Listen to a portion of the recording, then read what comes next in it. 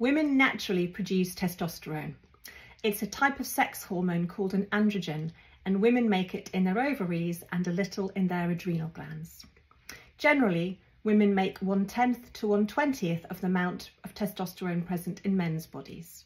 Female bodies can convert testosterone and other androgens into female sex hormones like estrogen. There is a surge in testosterone production during puberty, which lasts through young adulthood, and this has an important role to play in the development of breasts.